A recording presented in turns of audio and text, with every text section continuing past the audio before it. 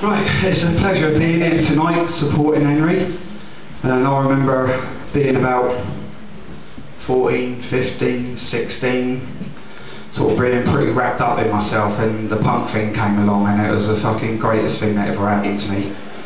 Just because it was, people could just get up and say, they didn't have to say fuck you, but they're just saying fuck you, you know, mum and dad, fuck you, teachers, fuck you, next door neighbour, fuck you, you know, just fuck off and leave me alone.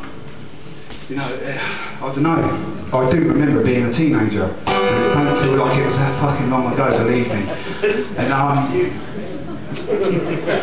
still got the same passion there, but this song is just, it's called Don't Let the Bastards Get You Down.